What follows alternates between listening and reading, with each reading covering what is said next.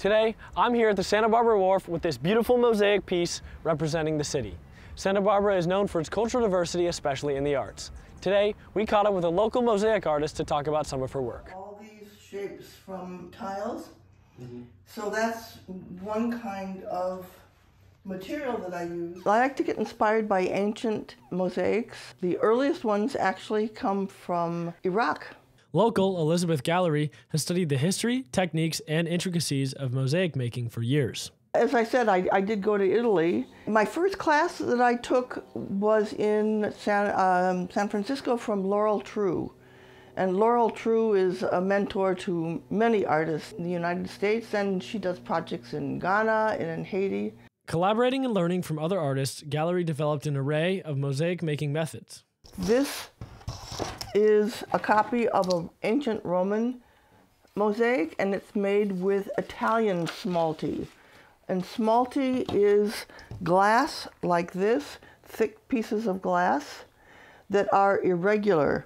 And the way that I work is I have a design that I put on a piece of board, and then I put clear plastic contact paper so that I can stick the tiles on, and then I can move them around, take them off, and change them before I set them in thin set. This is called a hardy, and in order to use it, I put this like this. So this is the ancient traditional way of cutting the smalti. Using these new and old techniques, Gallery is able to express her opinions and make change.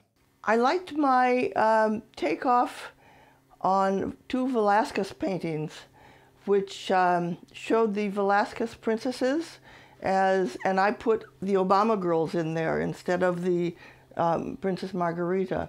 And this is in the tradition of pop art takeoffs on Velázquez used by Picasso, for one. And despite trying all mediums, she knew mosaics were her calling. I've done a lot of different kinds of art. I've done printmaking, I've done painting, and I discovered mosaics through an old friend, and just like the physicality of it. I like working with my hands and putting things together. Ever since I found mosaics, I kind of left all the other kinds of art behind and just do mosaics. As you can see, her work represents just one of the many diverse forms of art in Santa Barbara. I'm Connor Dolan reporting for DP News.